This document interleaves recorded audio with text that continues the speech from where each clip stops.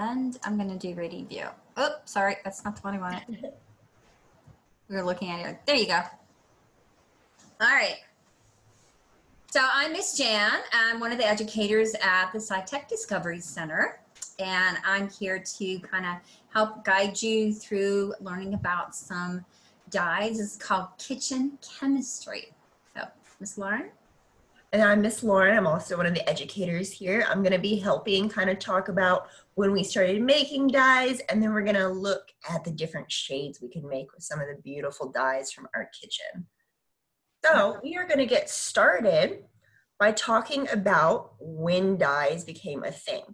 So if any of you were in our webinar about painting, you'll know that people started making colors from things they found in nature a long time ago.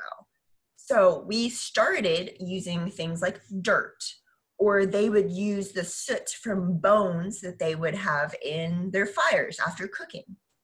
So they went around and saw lots of beautiful colors in nature. One of the most famous ones is called ochre, which is made from dirt. And we can get lots of different shades such as yellow and brown, orange, and red. And that's all different dirt that was then washed. And then the colorful parts of it were taken away from the dirty parts, and people started using it as paint. It can also be used as a dye. Now, these different colors were used to make cave art, which we also have seen. And as you'll notice, all of these different paintings have a couple of things in common. It's that they don't really have a large variety of colors. They're all colors you would already find in nature, like brown, because dirt is usually brown, or red, or yellow. So people had to get creative, and they realized that if they were able to use things such as berries or flowers or different types of plants, they can make a wider variety of colors, and they could start dyeing fabrics. So our fabrics were made using dyes, and the difference between a dye and a paint is that a dye actually creates a chemical bond with the fabric.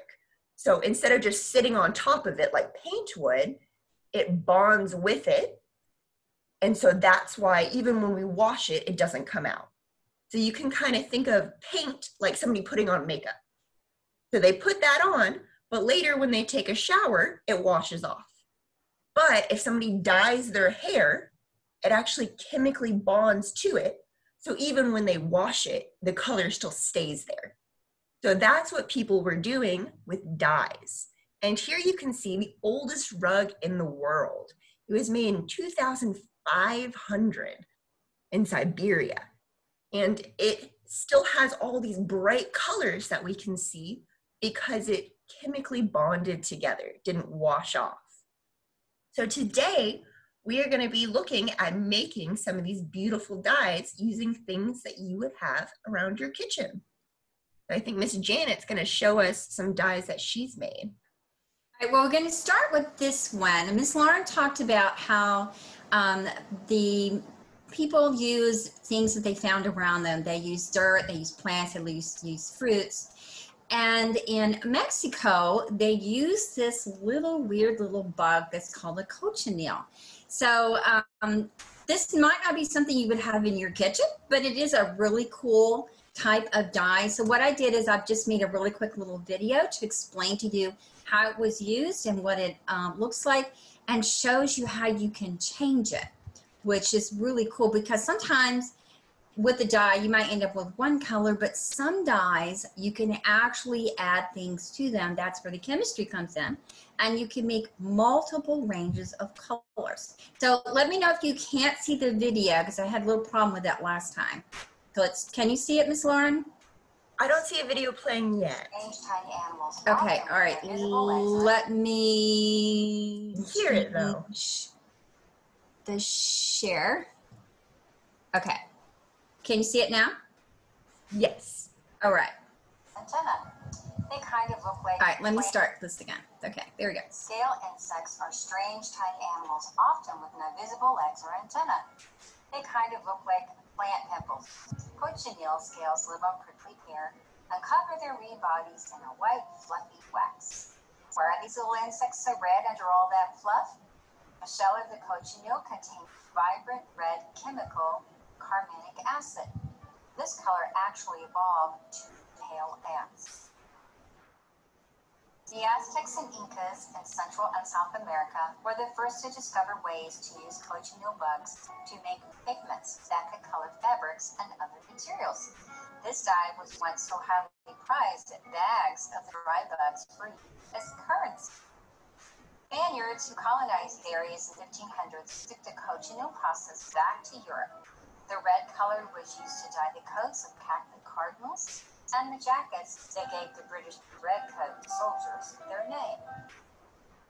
We use this dye today in candy, like food like Jell-O, and even makeup. If the list of ingredients on a product lists carmine or carminic acid, it was made from the cochineal insect. Cochineal goes by different names on food and cosmetic labels, such as cochineal, carmine, carminic acid, natural red 4, or E120. Carminic acid is pH dependent. pH is a measure of hydrogen ion concentration, a measure of the acidity or alkalinity of a solution. You can change the color of this dye from dark purple to light orange, depending on whether you add an acid or a base. In the following video, after I make the dye, I'm going to change it by adding a base, which is our sodium carbonate, and an acid, which will be vinegar. So I'm going to start by grinding up some of the cochineal using a mortar and pestle. It needs to be ground up to a fine powder, and you can see how the red is already starting to show.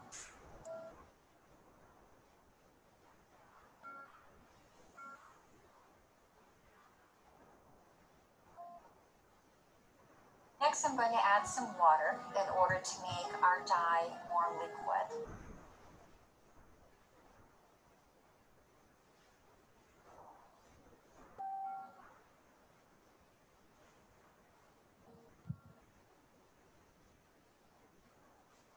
I'm going to use my pipette to divide the cochineal dye into 3 sections so that we can do our experiment to see how we can change the colors by adding a base and an acid.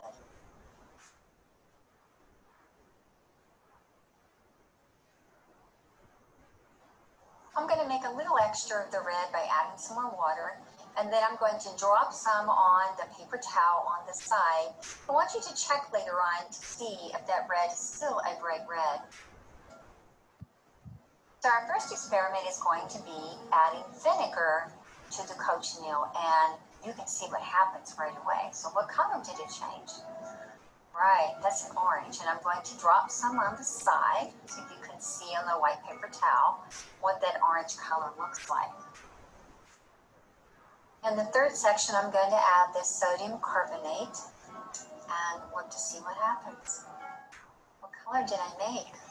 It's beautiful purple, isn't it? And I'm going to drop some on the side so you can see how it looks. Well, now I thought it would be fun to see if I could change them back. I added an acid to the side where the base was. Oh, look what happened. It made it orange, but it's not quite the same orange as the first one, is it? So then I decided to go back and add the sodium carbonate to the side where it had the acid in. What happened? We get purple again. Is it quite the same? Is it the same as the first purple, or just a little bit different? So I could keep mixing and experimenting and coming up with all kinds of oranges and purples and reds. And that's kind of what I did. And this is some fabric that I dyed with the cochineal colors that I made, and then I turned it into a pillow. Scale insects are straight. Good one.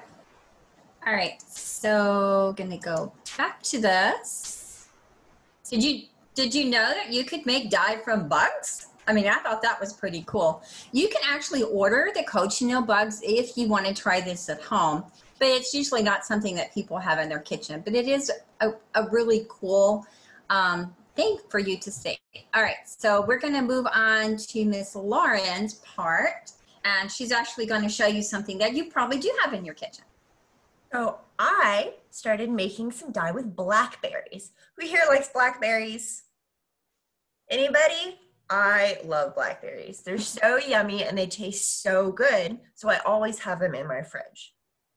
So I realized that by using those, I would be able to make a color of dye. Now it can take a while, so I've already made it, but on this slide, you can see how to do it. So first you have to put your blackberries in a bowl and you smush them all up. So I used a cup of blackberries and then 2 cups of water. So you just have to do a 2 or a 1-to-2 ratio. So put your blackberries into a bowl, smush them up. I actually don't even have a potato masher, so I just used a fork and kind of got them so that they were smushed and they were starting to release their juice. Then I put it onto a stove and I let it boil for 15 minutes. By doing this, the heat is making the blackberries release even more color. Once I did that, I poured it into a strainer and all the liquid was able to drain down and all the mushy little blackberry bits stayed outside. So that actually took a while. I let it strain all night so I could get all the color out. So I'm going to show you guys what I got, and then we're going to see how we can use it. So I'm going to show first. So this is the dye I ended up with. So by using 1 cup of blackberries, I got about 1 cup of dye. So it's pretty dark in here, but we're going to see the different kinds of colors that I can make with it. I am going to, okay. So this is my little science center. What we're first going to do is we're going to just look at a normal blackberry. But before I do any of this, I'm going to put on a pair of gloves because we're talking about dyeing. So obviously the blackberry is going to stain my skin, and so I have to be really careful. If you're using any of this stuff at home, make sure you're not doing it with anything that you don't want to accidentally get color on. So if I take this blackberry, I'm going to just see what will happen if I smush it onto a piece of paper. So this is going to be my original one. So I'm just going to smush it into this little circle so we can see what color it produces. So I have my original one. So this is the color that just a blackberry makes. Now what I'm going to do is I'm going to look at what happens when I dilute my different blackberry dye into different waters. So Miss Jan talked about the different colors you could get by changing the pH of something using vinegar or things like baking soda or other things you might have. I'm just using normal water. So my test tubes are helping me measure it out precisely. In each of these, I have 10 milliliters of water. I'm then going to use my syringe to help me measure it and make it precise. If I start with the first one, I'm going to put in a full 10 milliliters of my dye, and I'm going to see how dark it becomes. My first one. And then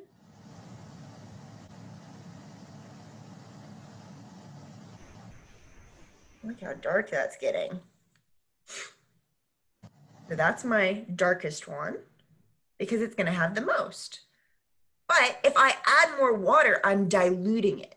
So diluting is when you have one thing and by adding something else, you're making it less of the original. So for this one, I'm going to put 6 milliliters into this test tube.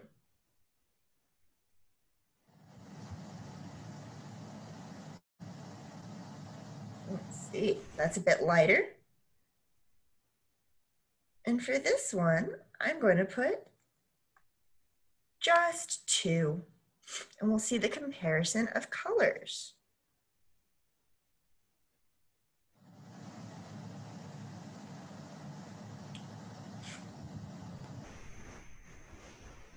So if I go from darkest to lightest like this, let's see how they look on paper. So this is how you could make different shades of one color. So if you like pink, maybe you like dark pink, so you would keep an original color. But if you would prefer something like light pink, you could always take the paint that you originally had and change it. So we have the first color. Now let's see what happens with the second one. I'm gonna use my little paintbrush. And I'm just gonna start adding it on there. So obviously with the water, it's a lot fainter because it's not able to bind like a dye would. So I have my 2 different colors like that. Now let's see my third one. So this one only had 6 milliliters instead of 10. So that's even fainter and a lot more watery. And then finally, I can use the fourth one, and you can barely see any color at all. So it became so diluted with the water that my dye was barely able to produce any color. So this can be done to change the different colors of your dyes, and is a great way to practice your measuring and see different types of dilution.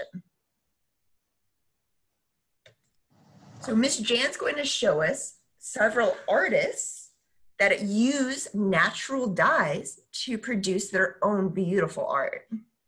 I thought I would share some fabric first. This is, can we make that? There you go. So this is fabric that was dyed with the blackberry, okay? This one was not diluted, and you can see how nice and dark it is. And then this one was the diluted dye, okay? So keep in mind too that when you dye fabric, you know how Miss Lauren said that it's going to soak in, but you have to add something to the fabric called a mordant. And I actually have some wet fabric over here, and I actually washed this with salt water. So putting a mordant like salt water or alum will help the dye stay in the fabric. So I am going to share. Okay, so before I share, I want you to raise your hand if you have coffee or tea at your house. How many of you have coffee or tea? Okay, well, I'm going to move my camera over here. So if it makes you dizzy, close your eyes for a minute. This is my little display area, and I'm going to move my cloth here. So coffee has been around for hundreds and hundreds of years. This is some green coffee, okay? So that's how coffee starts. And they call it a coffee bean. It's actually a seed. So this is without its outer covering. And then you roast it. And this is one roasting, like maybe about 2 to 3 minutes. And then this one was roasted a little bit longer.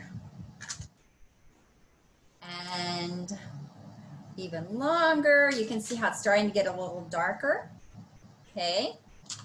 And then this is the darkest. Now, people who roast their own coffee know if you roast it this long, it's actually burnt and then it tastes awful. But for my purposes, I needed it to be dark. So I roasted mine really dark. And then I also have some black tea, and this is just tea from a tea bag, but this is loose tea. So tea is also a plant. So I'm going to show you an artist who likes to paint with coffee. Anybody know you could paint with coffee and dye with coffee? All right, so we're going to go back to this slide. And here we go. So here's my coffee beans again from green, first roasting. So it's like I roasted a little bit all the way to really dark. So that's what I wanted, okay? And then here's some loose tea. This is black tea. So you can also use coffee and tea as a dye. And people have been using that for many, many years. Actually, people started dyeing with tea in order to hide stains on the tablecloth, because people were drinking their coffee and tea and putting their cups down, and then they were staining the cloth. And so they would just dye it in order to hide those stains. But there's some artists today who also like to paint with coffee. And this is an example of one artist I'm going to show you. Let me make sure. And can we see that or not? Not yet. You guys see that? Okay. So, all right. So I have to go to new share. We're learning. Okay. So now you should be able to see that. Can everybody see that video? Or sitting down, enjoying their coffee, and I have time to make my own beverage. I like to make shots of espresso and a brewed cup of coffee. And those two beverages are my favorite because it's not the way they taste, but it's the way they look.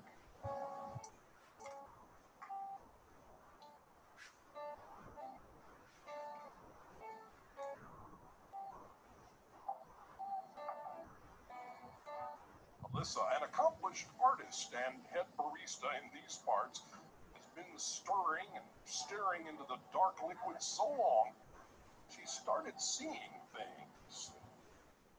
When I start an individual painting with coffee, once I sketch it out and have the layout how I want it, I just jump right in, and I kind of am not too nitpicky about it looking perfect because I just go with the flow with the coffee. This is for a customer we have that comes in quite often. This is actually a surprise for his wife. 3 months. All right. So For sitting down and I'm gonna do. All right. So that was an artist. She does live in Texas, and she paints with coffee. So I'm going to, that was going to be the end, and I'm going to do a painting. So if any of you have some coffee ready, you want to paint along with me, you can, or you can do it later. But I did want to share some fabric first. So this is what coffee looks like on fabric. It is just kind of a tan color. So this one's coffee, and this one is tea. It's a little bit redder, and different teas can give you different tones, okay? And then just for fun, I did one that was tie-dye. So if you have an old t-shirt at home, you can whip up a whole big pot of coffee, or use some that's left over from your parents, and use some rubber bands and wrap up your shirt and dip it in the coffee and see what you get. Okay, so I have some coffees here, and this is a little frog that I did, and I sent a video if you guys wanted to draw with me. It does look pretty dark.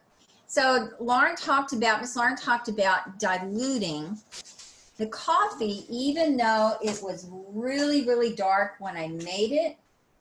Did not look really dark. I need another cup. When I started painting with it. So when I paint with it, I have to do something called layering. So I already have one layer. I'm going to turn off the light over here because that's too bright. Hang on just 1 minute. Make it a little darker. There you go. All right, so I already have a layer of coffee here. So because it's already pretty diluted, even though that's pretty dark, it looks pretty dark in there, doesn't it? This is the coffee. This is some tea.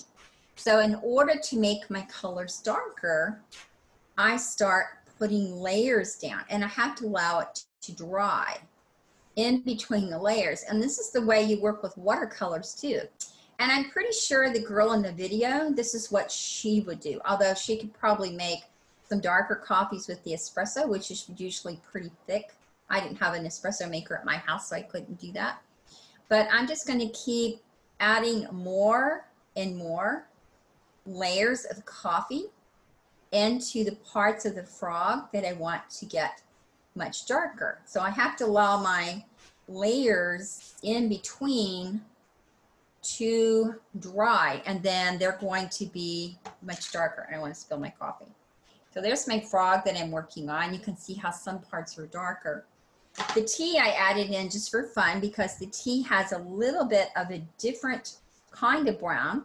Now you're like saying, oh, it's just all brown. Well, a painting that's done all in one color is called monochromatic.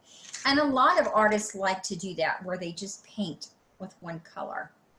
So if you have some leftover coffee at your house, grab a piece of paper, draw a picture, and have some fun adding some color to it, okay?